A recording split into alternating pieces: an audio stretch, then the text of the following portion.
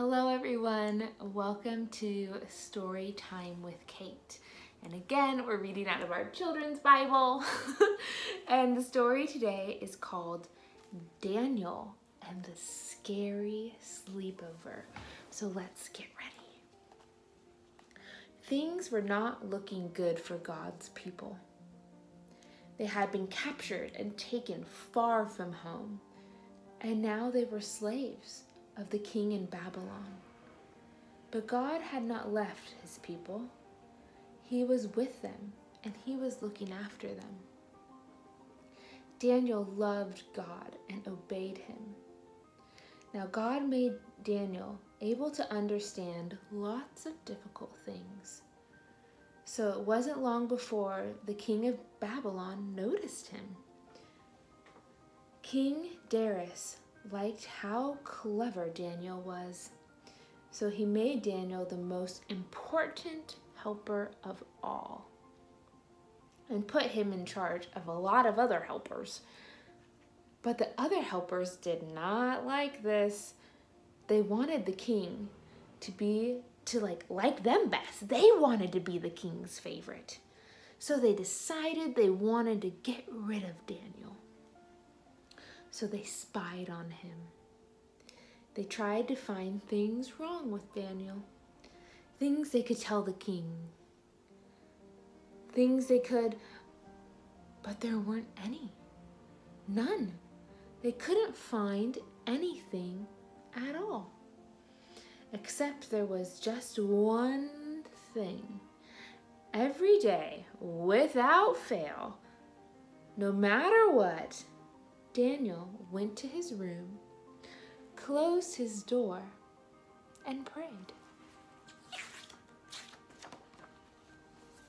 So here's all the grumpy guys telling the king. They smiled to themselves. Let's get the king to make a law. No one is allowed to pray to anyone except the king. Daniel won't obey this law, and he will be punished.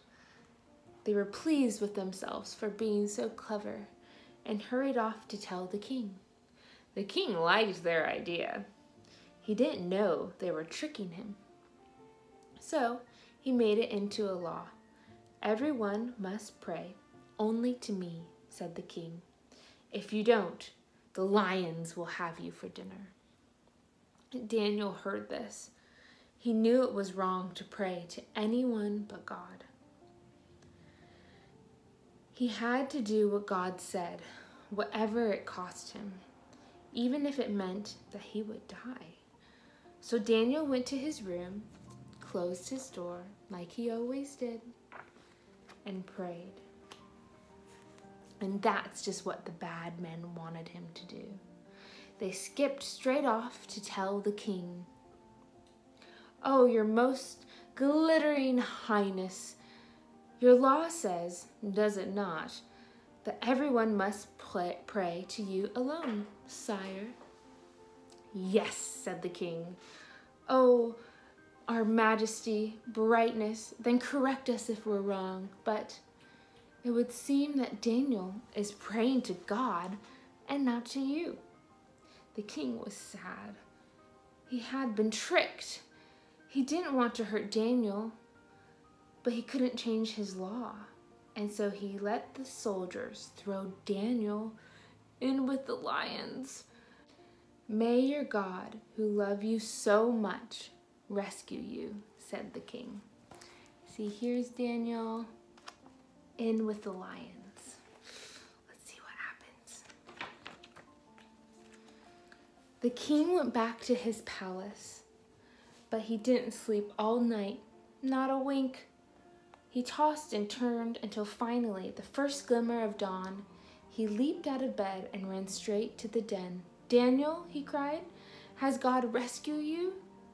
"Yes," Daniel shouted. "God sent an angel too close the lions' mouths." Oh, to close the lion's mouth. So God sent Daniel an angel to go. So the lions couldn't do anything. And there, resting his head on Daniel's lap, was the biggest lion, purring like a little kitten. The king brought Daniel out of the den. "Look," he said, "Daniel doesn't even have a scratch." The king made a new law. Daniel's God is the true God, the God who rescues. Pray to him instead. God would keep on rescuing his people, and the time was coming when God would send another brave hero like Daniel, who would love God and do what God said, whatever it cost him, even if it would mean he would die. And together they pull off the greatest rescue the world has ever known. So, in this story, we learn about Daniel, who gets tricked to be with the lions.